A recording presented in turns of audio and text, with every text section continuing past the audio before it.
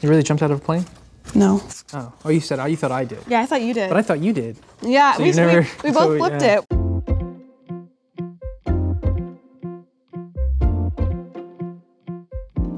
When I close my eyes and think about my dream man, I picture a man bun. Those are always great. All jokes aside, I'm not so stuck on the way someone looks.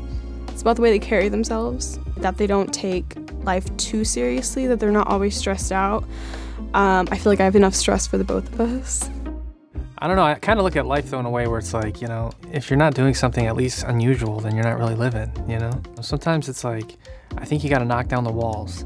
And in order to do that, you gotta put yourself out there. You just, even though it's like, you know you might get embarrassed and this might be like, wow, this could be painful, you just go and do it anyways. And the more you do it, I've realized the easier it gets. Hi. Hi.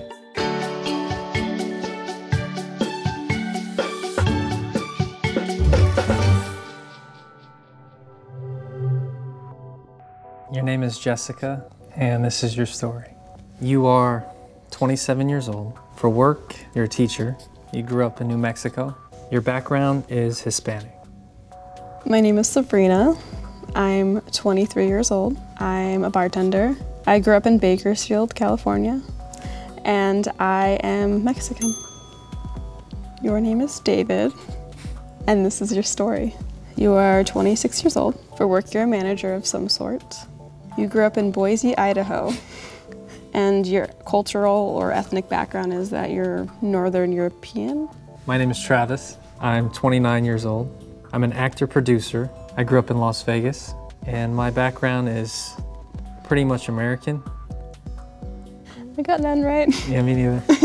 You got the Hispanic part right. Oh yeah, I'll give you that one, that's yeah. right. Why did you think I was from Idaho? I always just guess when I can't figure out where someone's from. I'm like, the Midwest, that area-ish. Oh, okay. Why did you think I was a teacher? Maybe just the top you were wearing. I don't know, it just reminded me of a teacher. Good to know. My mom was very strict, okay? She was like, you gotta go to bed at this time, you can't go out, you can't leave the front yard when you're a kid. You know, my dad was the complete opposite. You know, he could say, go ahead and do whatever you want. Between my mom and dad, I think I'm a combination of both, but I start to realize, like, as I get older, I know if I ever had kids, I'm gonna be like that overprotective dad, and I could just see me being more like my mom. I think the best thing I learned from my parents was to not judge other people and to accept everyone for who they are. I think that's really what stuck with me growing up. I remember when I was little, I remember specifically one time that someone had said something about someone's race. They had said something racist to a friend or something, and my mom had heard, and she sat us down and she said, we never raised you to ever see color, to ever treat anyone like that. We are all human and we are all valid. And that has stuck with me to this day.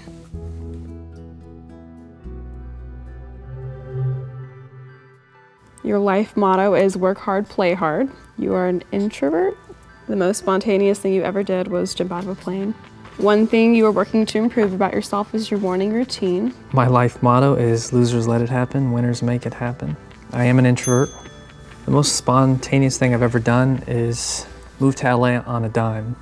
So one thing that I want to improve upon myself is putting myself out there more. Your life motto is young, wild, and free. You're an introvert. I think the most spontaneous thing you've ever done was skydive. One thing you're working on to improve about yourself is putting yourself out there. My life motto is live a life of no regrets. I am slightly more extroverted than introverted. The most spontaneous thing I ever did was move to LA all alone. One thing I'm working to improve upon myself is stress management. I just get stressed out about life, I guess. And I think it's one of those like internal things that I'll be laid back and just cool on the surface, but inside I'm like, whew. Is it, making mental lists and... Start to think about it too much maybe, and it just kind of turns into like this stress and anxiety. Yeah, it kind of turns into this whole thing that it's not even an issue. Yeah. I think it's just, it's life and social anxiety and knowing I have to like, talk to all these people and email so many people about so many different things, and it's like, how do I word this? Okay, I'll just do it in a minute, okay. And it just kind of builds up and it's not the best. I understand. Yeah. I can relate to that. You really jumped out of a plane? No. Oh, you said, oh, you thought I did. Yeah, I thought you did. But I thought you did. Yeah, So we never, both flipped it. Where we both, yeah, that's yeah, we both funny. thought the same thing. No plane jumping, huh? Nope, not yet. So you are an extroverт then? Technically, yes. Technically? Technically, yes. Why? What's technical about it? Because I'm an ambivert. I'm extroverted in social situations, but I also get very, very introverted a lot. It's sometimes, you know, introverted, you can just get comfortable being, you know, alone, but then it's Yeah. like you got to push yourself to go do more. You know, quiet and introvert are pretty hand in hand. I'm an introvert and I'm quiet. I'm definitely not shy. So I kind of have that thing where it's like, just because I'm not saying anything doesn't mean I'm shy. Just because I don't have something to say, I'm not going to say anything. I think there's a big misconception about introverts. People don't really know you and they look at you like, oh, he doesn't seem sociable, he's standoffish, oh, maybe he's really conceited or this or that, but they just don't realize not everybody's a big talker. I've dated extroverts, very, very extroverted extroverts, and I've dated very introverted introverts, and I feel like because I'm right in the middle, I need someone who's also somewhere in the middle, because, you know, there are slower moments that are very introverted and alone and, you know, be happy in that solitude, and then there are moments where you want to have fun and be with your friends and be out, and someone who's in the middle understands that better and is able to kind of be a chameleon in social situations.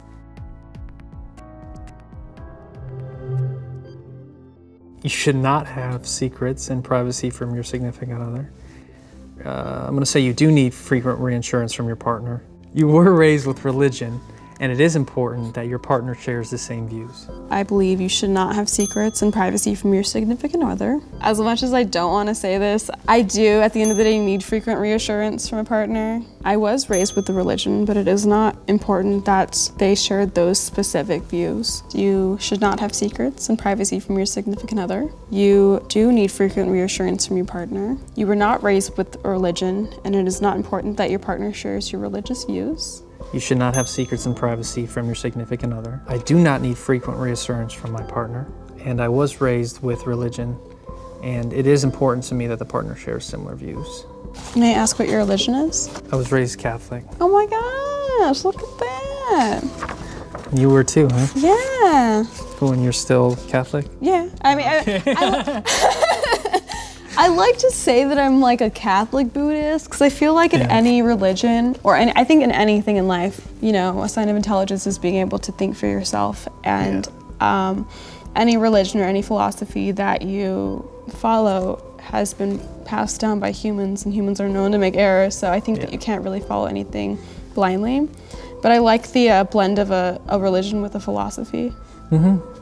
No, I agree. You know, you got to be open to new ideas. You can't be so closed-minded, and you know, I don't like that when people are, especially people like to push things on people too, and it's like I don't buy that. You know. Exactly. So you do need frequent reassurance. I was right, huh? I feel like I'm kind of like in the middle, but I feel like I was more reassurance than not. Yeah. I would like to say that I don't need reassurance, but I think at the end of the day, it's like you question a lot about yourself and who you are. And you're like, ah. Yeah. Well, it's good. I mean, you're honest about it. You know. Painfully.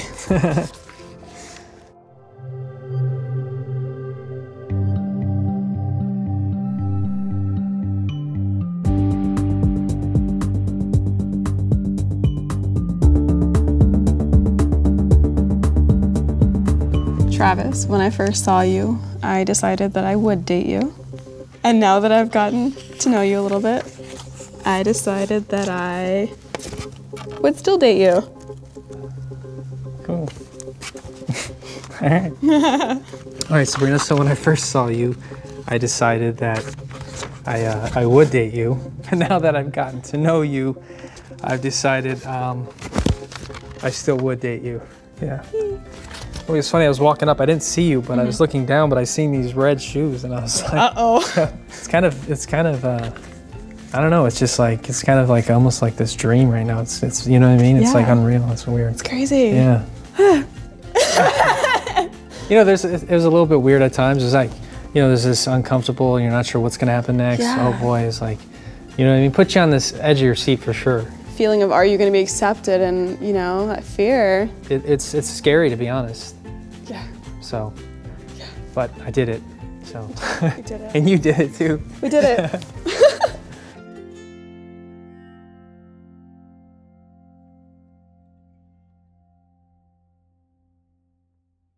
SoulPancake.